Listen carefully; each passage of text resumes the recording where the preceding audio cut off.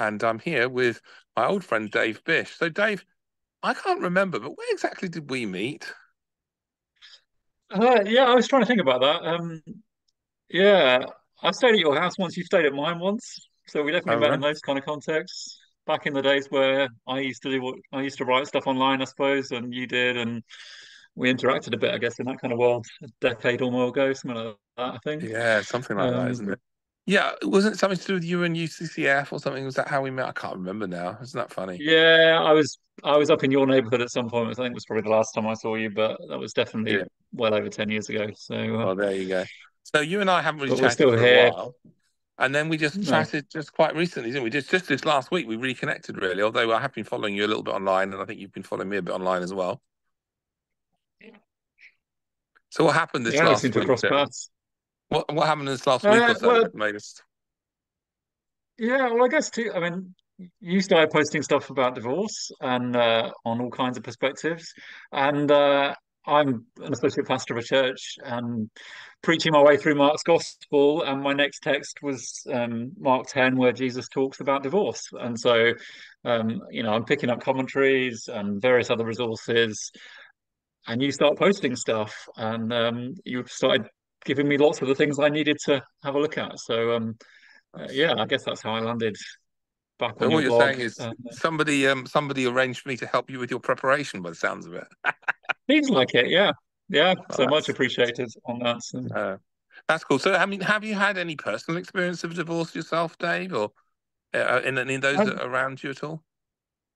so not personally. I've been married for a fairly long time now, I guess. There've been people in my wider family where I guess I've experienced divorce from a slight distance, not up closest in family, but in the kind of wider family.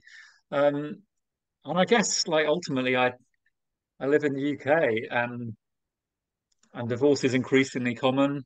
Hmm. And so among friends, and certainly I think I was very conscious coming to preach on a subject that as I look out at my church family, there are people who are divorced, who have been, some of whom have remarried, some haven't, and beyond that, and that's just ones I know about. And then beyond that, there are lots of families where inevitably there are stories of divorce as part of people's own family or their friends. So it feels like it's just a very normal part of the experience of living in this country at the present. Yeah, I mean, did you always feel that way, or does that kind of gradually come to your attendance? Because I know for me, um, until relatively recently, it wasn't really something I had much to deal with. Yeah, I mean, I think when I looked at some of the kind of stats, and I looked at it kind of on the numerical level, conscious that this is personal, not just numbers. I think I knew that it was a growing phenomenon, reality in our society. I think certainly growing up, only one family member was kind of the person I would have known who was divorced, Mm. and I think having come from um, I guess a family where there were some long-lasting marriages, for which I'm very thankful. I think I picked up a sense of the wrongness of divorce. It felt Mm. wrong and jarring and uncomfortable. And I guess the kind of, as a child growing up with married parents, thinking, I don't want that to be part of my family story. I don't want to have to go through the pain that I've seen in other Yeah. people's situations. Um, so yeah, I guess kind of conscious of the reality of it in that way, but perhaps not as much personally Yeah. as Yeah. I think about now, I suppose. Yeah, that's right. And I guess depending on the sort of church we're in, if we are Christians in a church, it's still the case sometimes that, you might kind of escape it being too up close and personal with you. I mean, it can happen. I mean, I heard one of the people that wrote to me, and actually I don't think I've had as many people write to me in the aftermath of a blog series in quite a while, actually, or during in quite a while, probably not since the sort of days when where the high gone days of blogging when we were all sort of arguing about each other's blogs all over the internet or discussing them, as I should say. But one of the people that wrote back was talking about how they, as one of the elders, I think it was, of a church had gone through a divorce as an elder, and I thought, gosh, that must have been quite a challenge in many ways. And for many Christians, and perhaps some watching this, they might feel like, might be wrong, of course, because people don't always talk about it, but they might feel like they're the only person in their church that is going through this or has gone through this, and so it can feel quite isolating. And I know it did for me. In many ways, in my own personal story, and obviously, I'm not really here to talk too much about that, but we can talk about it in passing a little bit. But um, yeah, I think one of the huge things about it is just how it can feel a bit like, as you say, jarring, a bit like it's not this shouldn't be somehow. We're Christians, we should do better, kind of thing, and to feel like a failure, I guess. Yeah, and I think I mean, obviously the kind of it would seem so one of the stats I drew up last week in preparing was the Evangelical Alliance did some research a little while ago, which does suggest that evangelical Christians do divorce less than the average population kind of member, um, but actually still about a quarter of cases. So it's in some ways that feels surprisingly high, I think, to think that Yeah, many proportion of marriages. And I think when I look at them and think about my church family, I think really a quarter is that possible? Is that likely? But that's the research which would suggest that overall that is the case. And it's just it's the pain of it, isn't it? And the reality of we don't want to think that those happy wedding days ended up in that kind of situation, that something happened that meant that that was um how the story turned out. And yeah. I don't know from first-hand experience what that's like, but I have listened to others. Excuse me if I had dog barking in the background. He's just enjoying singing. Don't know how much you can hear via the microphone, but can you hear him badly or not too bad? Not especially, no. Okay, that's good. So yeah, no, I think you're right, and I guess stigma. I mean, that's where I jumped on this. I just felt to write a post about, what can we do to reduce the stigma of divorce, because I suspect that most churches will have in their congregation perhaps someone who looks like they're single, and maybe that just looks like they never got married, but perhaps they haven't felt that they can talk to anyone about the experience they had, or maybe there might be a couple that look like they've been married for 20 years when reality is they've been married for, like, say, 3 or 5, and they joined the church and didn't feel again that they could talk about it. Um, or of course there might be people going through, real trauma in their marriages, desperately clinging on, watching their marriage on a life support machine, and thinking it would be terribly unchristian to pull the plug.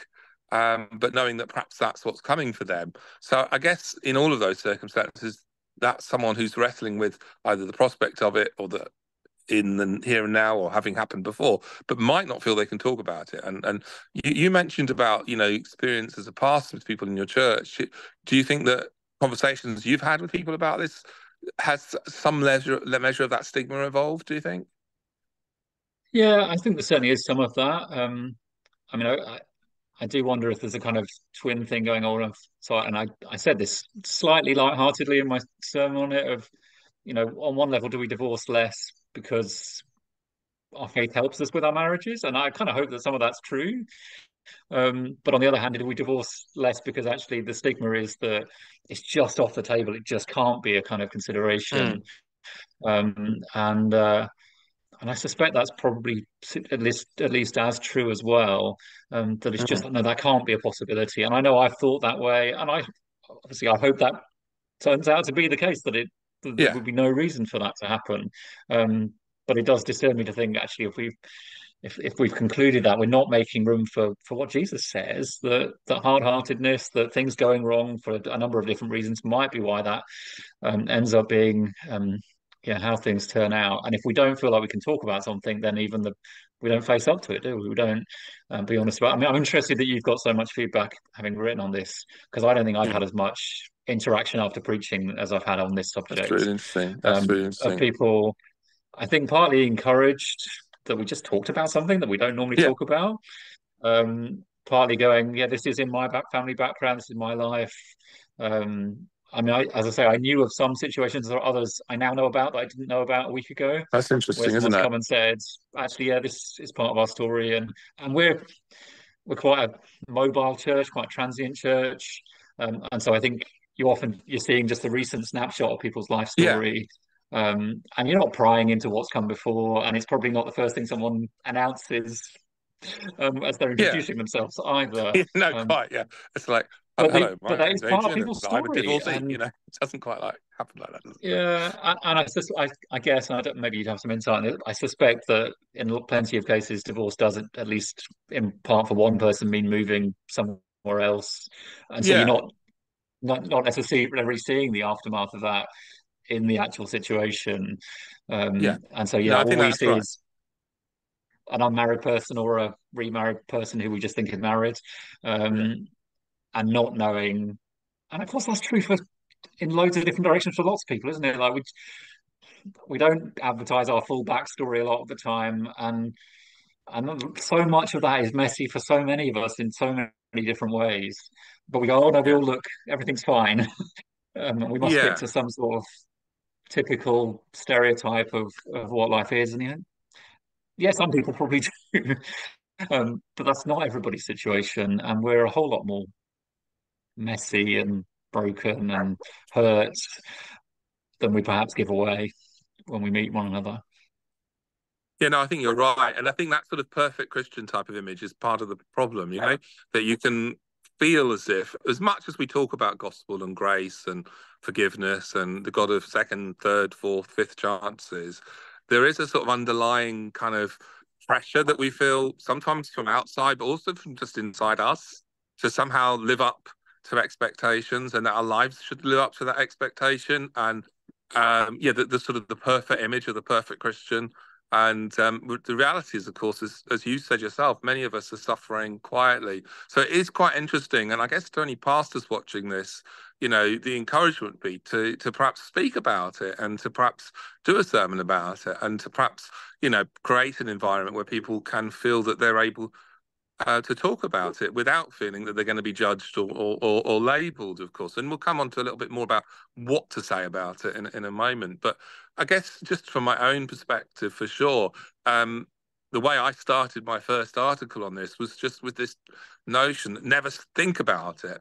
That, I thought to myself, the moment you ever even think about it or mention it, in your marriage is the moment that your marriage is a failure. And I think I've heard Christian teaching like that a little bit. That it's almost like a magic thing. If you let the word divorce come out of your mouth in a discussion or an argument, or you let the thought come into your mind that it could even be a possibility, that somehow you're immediately on a track to failure, as it were. And so, there was certainly a number of years in my life where this was something that I just couldn't bear to think about, couldn't bear to imagine what was going to happen. And again, I don't want to get too much into my story, but there was certainly a lot of pain there, and a lot of pain as it actually happened of feeling different, and feeling like a failure, feeling like it was all my fault. And of course, I guess truth is, it's rarely the case that it's all one person's fault.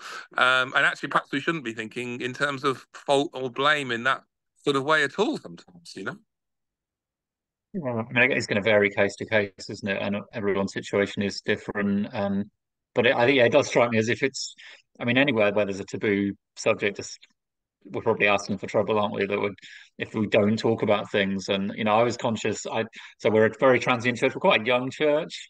Yeah. And I'm speaking to particularly the people who are in the room, not much with a wider eye than that. I've got out the corner of my eye, a newlywed couple, one first Sunday back off the honeymoon. This is what they're Yes. hearing. Um, I've got couples I know are remarried after divorce. I've got those who've been divorced and have chosen not to remarry. I've got a whole lot of stories I'm not aware of. I've got lots of young couples who are bright-eyed and I hope enjoying the early part of married life. And it really struck me that we do preparation for people getting married, and I guess a lot of churches would do that. I'm not sure we talk a lot about divorce within that. Yeah. And I wouldn't want it to be the major subject. That would be a No, little no, bit sure. strange. But actually, I think there's a safety in going like this. We want this to work. Of course we do. Yeah. And when we make till death us do part type vows, like we're hopeful and we're optimistic and we're hoping that is how this marriage goes. But like the reality is, clearly it doesn't always go that way. That's not everybody's story. Yeah. Um, and as soon as you go, well, it doesn't matter what happens, that's out of the question. Like divorce, just that's never a possibility. I fear that we set people up for not being able to face up to like Yeah, difficulties and realities that may not land in their life, that may not be part of their story, but might be.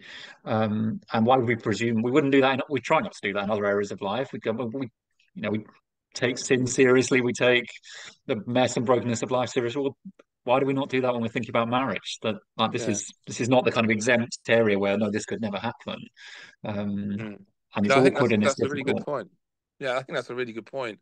And I guess one of the issues there is that you can make things worse. I think and this is something I've spoken to a few people about who've been through the same sort of thing as a Christian. That that sort of almost tabooness of even talking about it, thinking about it, it helps you feel so alone.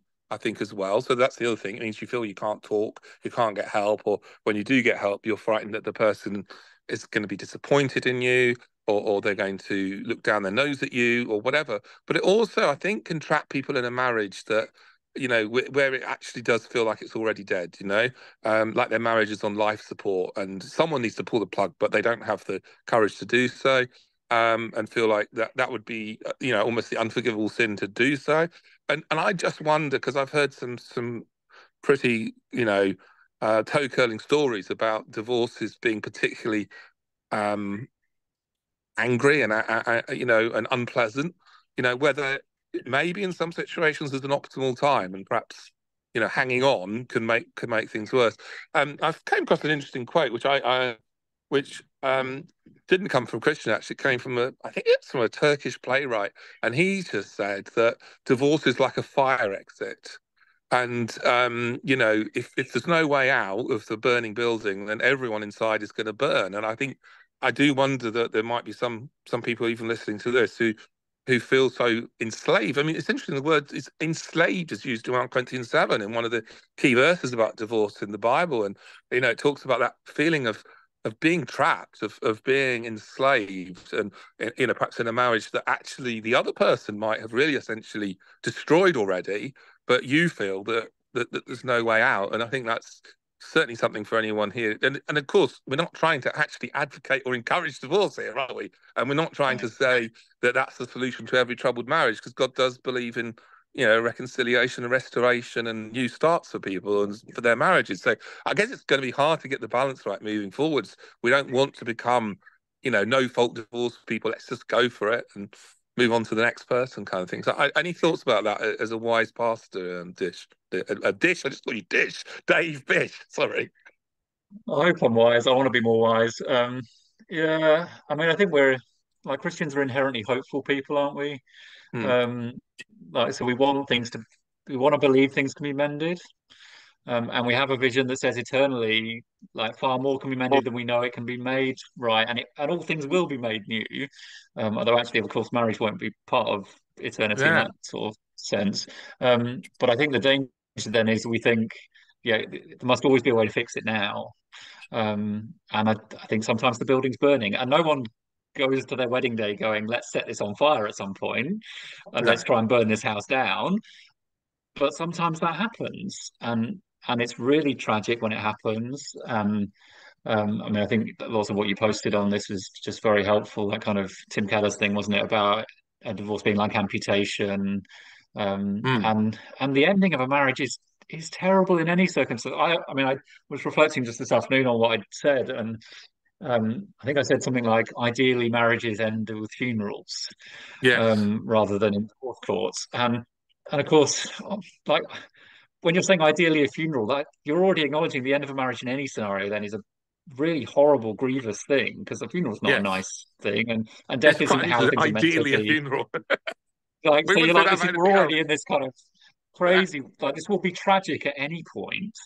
Um, Hmm. but sometimes it's not going to be that. Sometimes things are so broken, um, that there isn't any restoring it in the here and now, and there can be forgiveness, and both for the wrongdoer and the person who's been hurt can reconcile. But that still doesn't necessarily mean everything can be fixed in the here and now, and that's true in lots of stuff. Like I think across the board of Christian discipleship, sometimes we trash things so badly Hmm. that they can't be fixed now. Um, and some things can be, and believe in healing and believe in lots of miraculous restoration, and that's definitely true too. But it can't always be, and I think we sometimes draw too much of the future into the present in that sense and go, oh yeah, there's always it can always be sorted out. And you think, well, sometimes it can, um, and we want that. Of course, you're right to want that to happen, but there are situations where it can't, Yeah. and there can be glorious eternal healing, and the wrongdoer can be forgiven and can still be a Christian, and all of that's still absolutely possible. But we can also trash things in the present in a way that's just not in this lifetime repairable. And I think we need to have that kind of sense of reality that is how sometimes things go. And we don't set out to do that, and we wouldn't want that to be the outcome. But sometimes it gets to that. And Yeah. Yeah. there's a whole other thing of how do we support people in married life to try and avoid getting to that sort of situation. And I get here we're more talking about once it's got to that kind of situation, aren't we? Yeah. Yeah, of course. Yeah. Yeah. Um, So yeah, but I mean, yeah, I think you're right. I think the thing here as well, isn't it, is that I mean, we talk about it being trashed, and oh my goodness, talking about being trashed. The weather's just changed. I'm going to move inside. I'm getting wet. That's so funny. Just 1 second as we do that. But I think sometimes people can feel like either it's all their fault, or it's all the other person's fault. There's a lot of fault blame finding, which isn't necessarily sometimes helpful. But having said that, sometimes it isn't, you know, you haven't necessarily done anything to create the divorce. And it can be the situation that divorce is done to you rather than you doing it. And I think a lot of Christian teaching always seems to assume that it's both of you, which it isn't always. I mean, sometimes it is, often perhaps it is.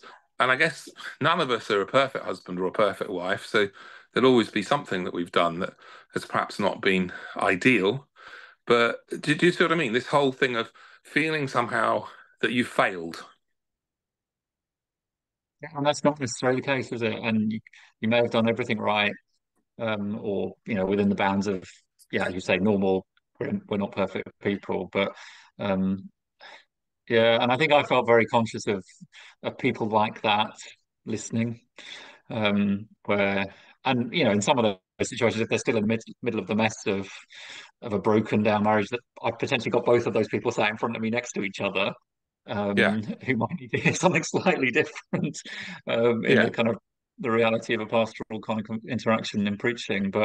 Um, but yeah, I mean, it does seem to me that provision is made, and we're getting to some of the answers, I guess, but yeah, for those who have been wronged, for whom it's not their fault, it wasn't them that caused it. If you can pull apart the pieces and work out who caused what anyway, which I would accept you can't always do that, and it wouldn't necessarily be very fruitful to do either. Um, but particularly, um, we know the Lord is concerned for those who are vulnerable, who are harmed, yeah, who um, the stuff that happens for whatever reason and in whatever way leaves them exposed and caught in a difficult situation. Um, and it's those kind of people who flock to Jesus, yeah, and who saw that he was someone who could offer them the grace and help that they needed. And surely it's the church's job and my job as a pastor to be providing and presenting Jesus in that kind of way to those who are in need of that care, yeah, however they got to wherever they are. In a sense, it doesn't hugely matter, um, but to know yeah. that Jesus is there. So, And there has to be grace for the one who has caused the problem as well, let's be honest. yeah, yeah, Because it's funny, isn't it? We often talk about forgiveness and grace, but we're also living in a society now where cancelling is quite a common thing. And so I think you can sometimes feel like, rightly or wrongly, and sometimes it can be rightly, that people like your friends, your family, your pastor, maybe even members of your church, you can feel as though they want nothing to do with you now, and that you've been blamed as somehow tarred with some bush. And maybe you have done something really dramatic, well, it's just assumed that you must have done something wrong. I mean, I've certainly had people that I know who are, you would have to say was the innocent party if you knew the circumstances. But then again, you only know one side of the story often. But but it certainly sounds pretty dramatically clear. And still, other people would say to them, "Oh, but you must have done something to make that." that person go off and go off with someone else or whatever the situation was, So it's kind of like that blame culture and cutting people off and division can be really painful. And people and I think John Piper expressed it rather well when he said that divorce is actually often more painful than losing your spouse um, to death, which might surprise people when they hear that if they haven't gone through it. But just everything changes. You often lose your friends. Suddenly, you're not in that same group of married friends. I mean, that's a whole nother story, by the way, as well, about how churches often you tend to have little sort of cliques of married people, and the single people can feel left out. And so, I'm not saying that's how it should be, but that's how it often is. And suddenly, you're not in anymore. Suddenly everything's changed. You lose at least often you lose half your family because the people who you've been doing life with are now sort of saying, well, you know, that one's my biological relative, so why are you going to be part of my life? And you often lose friends. And yeah, often people feel they have to move on in order to get a fresh start as well, because it can just be, too painful to be around. And I remember talking to a friend of mine who was widowed, during the same time that all this was going on for me, my divorce. And we had long conversations about what was worse, and the fact that, for her, and I didn't put this into the blog actually, but that for her, one of the comforts of going through a grieving process is you do have happy memories to look back on. And one of the challenges with a divorce is you can feel like the previous 25 years or more of your life just has this huge sort of cloud over it. And if anyone asks you about it, about your life, it can just be terribly painful, actually. There might be places that you went to that are now too painful to go to. There might be holidays that you went on. You think, well, I don't really want to go back there. All kinds of things really can be incredibly painful. Mhm. Yeah, yeah. And I guess, maybe this is a good transition point, really, to say that as churches, we need to figure out how we can be better at helping people in that kind of situation. And I guess we sort of talked a little bit about the kind of basics of being kind and loving and all the rest of it. But if I'm honest, one of the crucial issues is what are we saying? Because if you have a very rigid view of divorce, as some people do, and we went through a lot of those views both in your sermon and in my series, where they say things like, well, divorce might be allowable in some situations, but remarriage never is, for example, that can feel incredibly tough for people who, as I put it, they might have tasted the togetherness of even bad marriage and not really want to be on their own or struggle with being on their own.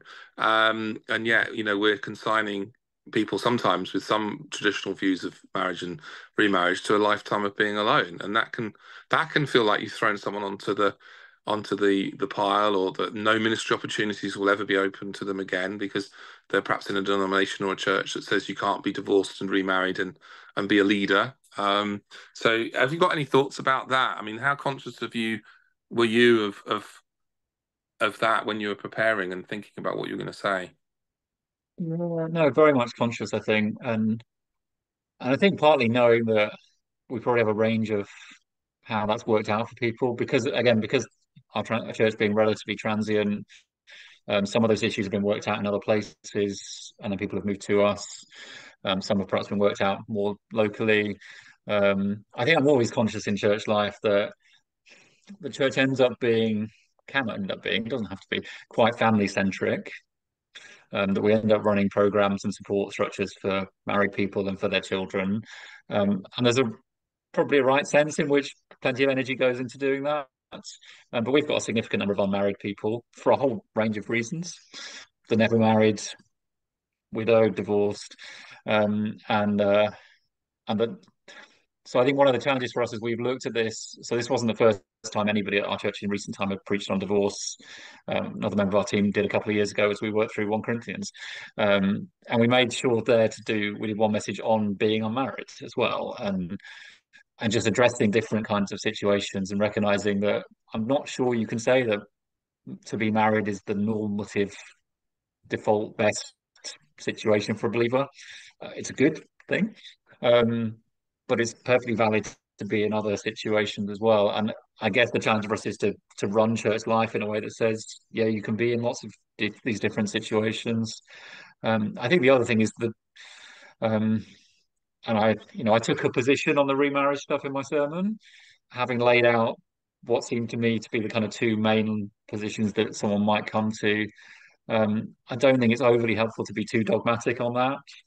Um, like in a sense, as you support and counsel somebody, you've got to work that through, and they've got to work through where they stand on that. And I don't want to trample over the person who has concluded for them it wouldn't be right to remarry Yeah, and has embraced the consequences of that.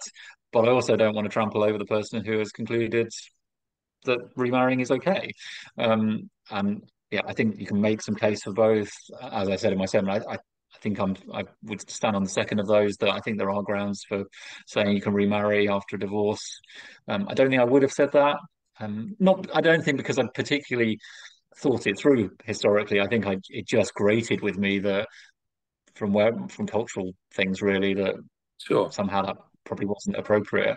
But I think when you then stop and look at it, it seems and you can. I think there's a case for that that makes a lot of sense to me at this point. And but it's walking through that with people carefully, slowly, recognizing very much that this is coming out of a painful situation for whatever range of reasons. And these are not things that people are embracing lightly. I mean, nobody's embracing marriage, should be embracing marriage first or second or third or whatever lightly. We say at this wedding ceremony, you've got to enter into this seriously and thoughtfully. So I think there's an onus on us to be really careful with people and with God's word, but not to presume that somebody else has been reckless with the truth or doesn't care about what the Lord says just because they happen to have come to a slightly different conclusion on this. That Mm. feels unhelpful to trample over somebody's conscience in that really. Um, and I'm Yeah, very conscious. I think when you say things publicly, you're not having it's not a private pastoral conversation.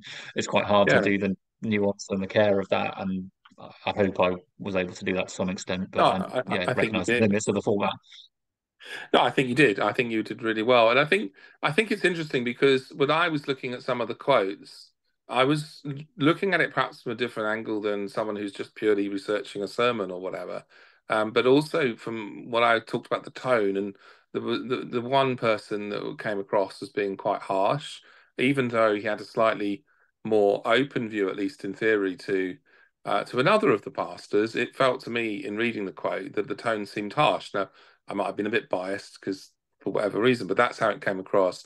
Whereas there was another one which was just quite interesting because I think that story reflects a little bit of the struggle and the suffering and the personal nature of it. Where John Piper, I mean, it's quite well known amongst these circles that he has a fairly rigid view, at least personally, of this. That he feels that marriage is lifelong, and no matter how it ends, actually, you should never remarry. But he was also incredibly compassionate about the struggling that people were talking about through divorce, and I found that helpful. I mean, he was the one who said it's often worse than losing a spouse through death, which I thought was quite insightful for someone who's never personally been through it. But Mm. also when you look at his church situation and the church statement that they made drew up many years ago now, actually they chose as a church to be a bit more inclusive than his view, and so he was quite willing to accept that there would be people who have different views, and even amongst his elders, there were some who had different views, and so the actual church policy was different. Although they don't allow anyone to have any form of, eldership or deacon type views who've been remarried, and his own son has gone on record publicly as having gone through a divorce, and has also mentioned that he's been remarried, and there are photos of Piper attending his wedding online. So I think that's, at least a positive there, that there's clearly an indication of someone coming at this from a kind of gracious approach. But I guess for people like Keller and interestingly Wayne Grudem, they've gone a little bit further. And I don't know what you thought of those arguments. I'm not sure if you caught the Grudem one before your sermon or not, because I only found that quite late on in the weekend, I think. Yeah, I think I had a chance to see it, but I printed my notes at that point, so it didn't It particularly didn't make impact its way stuff. in. But yeah, I mean, I think it's really interesting to see the different perspectives on that, and it's all this, there's interchange, isn't there, between um what's God's design, what's an ideal world scenario, and Yeah. this is not, this is a fallen, broken world, and we live in the middle of that. Um, and yeah, I think it's one thing to say, well, this is how things ideally would be, um, but to acknowledge the reality of that. I mean, I found Keller's reflections really helpful. I mean, it particularly struck me that I think that's a 1990 sermon. Yes. So which I mean, in the grand scheme of things, is not that long ago, but on the other hand, is quite a long time ago, and I think culturally feels like a long time ago, that he's taking that kind of tone. And I wasn't even a believer in 1990, but my assumption would be that that would have been an unusual perspective to have taken, to be so full of grace on this at that stage. It's not, this is not a few years ago reacting to, well, now it's normal and much more common, so therefore let's be gracious. It's in a situation where presumably, I mean, certainly in this country at that stage, it still would have been quite unusual, to have as many people divorced in a church context or in society as well, and yet full of grace. But I think what's shaping that is him going, look, we come as we are, we've got to where we've got to, and the Lord Jesus is full of grace, and it doesn't turn people away, and there is forgiveness. And he did. I mean, I love that language of the worst cases. I mean, I, I like it in the sense that experientially we know that we live in. I don't want. I'm cautious of labeling other people's scenarios as that's the worst case thing. Yeah.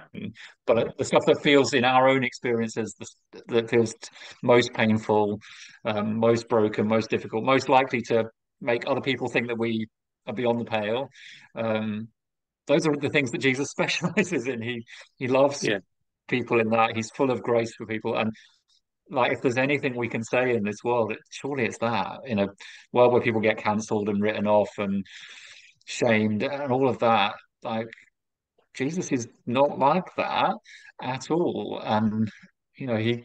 he's full of grace, and he engages with us at that kind of level. And there's a reason that the outsiders and the people whose situations seem most difficult were the people who flocked to him in all the gospel accounts, because he met people in that kind of moment. And it wasn't shape up and fix up and clean up and pretend it's all fine and then you can come. It's in the depths of it. And I don't know about you. I hope your church experience is like this, but my assumption on a Sunday morning is like, wow, people made it here. That's just phenomenal. Like, people crawled in the door, dragged themselves in off the past week and all the struggle and difficulty and brokenness of living in this world as people who are still not fully made new in every way. Hmm. While we're here, Jesus says, "Come, all who are weary and burdened." And like, which of us isn't? Which of us hasn't found life difficult? Which of us isn't carrying many, many burdens? And yet, here's Jesus who offers us rest. And if the church isn't a place where you can come for rest, whatever your story has been, whether you were the wrongdoer or the wronged, or whatever it's been, and whether it's new struggles or old ones, or whatever, I, I don't know who we are if that's not what we're able to offer people, really. So I think our tone has to be like that. And I think I particularly found that with Keller. I think Gruden's comments seem to reflect the same sort of tone. But I think even just some of the comments from Piper, we don't want to be harsh with this. Like, this is a hard Hmm. position to take, and I think he would acknowledge that. Um, it does, it makes, there's some coherence to it. I don't think it's completely, Hmm. like, I don't, it's not quite where I've landed. But I see where he's coming from, Yeah, sure. but he's not wielding that against people and beating them with it. And he's as his own personal story, but I don't think just because of that, it reflects that he knows what people are like, and he knows what he's like, and how hard life can be in lots of different ways. And so our tone and our posture with our gospel truth is, it's kind of as important as the content of it. I mean, the two things Hmm. just, I don't think you can really separate them. Although often I think they seem to jar with each other in ways that aren't helpful. No, that's really helpful. And Dave, that sort of came across really well to you. And I'm conscious that I've taken quite a bit of your time already. I don't want to take too much longer, but just at this point, as a little bit of a kind of almost an advert break, really, recommending other resources to people. And I think if you go to my website, which is Patheos, or just Google Adrian Warnock, you'll see the summary post was called uh, Christian views or different Christian views of marriage and divorce. And in that post, I've actually embedded Dave's sermon, and I commend that to you because sometimes it's good to actually hear the word preached as well as just reading stuff. And I personally found that incredibly encouraging. And it was, of course, interesting to me to hear some of the same quotes that I'd found being used. And used well and with good grace. So I would encourage you to have a look at that. And if someone wants to dig into it a little bit more, there is a lot of quotes on my site. There's the article about stigma, that's where it all began. And Dave, I don't know, I should have asked you this before, but how would you feel about letting some of your notes be available? Do you have, I don't know what sort of notes you write. Do you have like quotes and references and things that maybe we didn't have, or your notes just really for your own eyes? Because I know preachers are different about that, so it depends how you'll post this. Yeah, It's I mean, really I collated some stuff. I think, to be honest, you've gathered pretty pretty much the same. Yeah. comprehensive set of things. There were a few other things I read, but I'm not sure they've added a lot of different Yeah. material. Well, to be honest, And I did weave in some of your stuff as well. Like I think you found a Calvin quote, which was particularly helpful. I've dug that in and put it onto my Reformers post. So I tell you what, if there's anything else that you think of that I think that might be helpful, just let us know and I can put it on yeah, there as well. But I think there's quite a lot of material there in that little series that, if nothing else, will help you sort of think it through. But the other thing I would just really recommend for people is something called the Restored Lives course. That is one of the many things that Holy Trinity Brompton run. And it kind of comes out a little bit of the Alpha stable, so it's a similar approach, really. And they do it online. I mean, you can do them face to face as well in some centres, but it's something quite powerful about going online because if you're the only person in your church, they can't exactly throw on a divorce course just for you. Well, they could, I suppose, but it wouldn't. You'd miss out on perhaps one of the strengths of that, which is meeting other people. So you have a little group. There's a short talk and they talk about all the different aspects of divorce, and it's very relevant for someone who's in the middle of it, very relevant for someone who's in the recent past, but also for someone for whom it's been years ago. Because I don't think divorce is ever something you fully move on from, and there may well be sort of wounds and scars that open up even years later. And I've had a few people, write in about that. And there was certainly the course I was on. There was a number of people who hadn't really done much sort of thinking through of it and talking through of it, something that they'd suffered with on their own for many, many years, who finally were in a group of people who'd been through a similar experience, and also some wise, godly advice, and also some professional advice as well, talking about good ways and bad ways to go about things during divorce, and certainly things about that. So I certainly strongly commend people to look at that, whatever your church background, or even if you're not a Christian watching this. Their course is designed to be as welcoming to everyone, really, from any background. That starts in May, so you could certainly sign up for that. Is there anything else that you can think of that might be helpful for people watching this? no, I think that I'm not familiar with that course directly. I've used some of their other course materials, so I'm sure that's helpful. Yeah. And I think certainly that kind of sense of being able to connect with others in different situations does seem like a really helpful approach to take.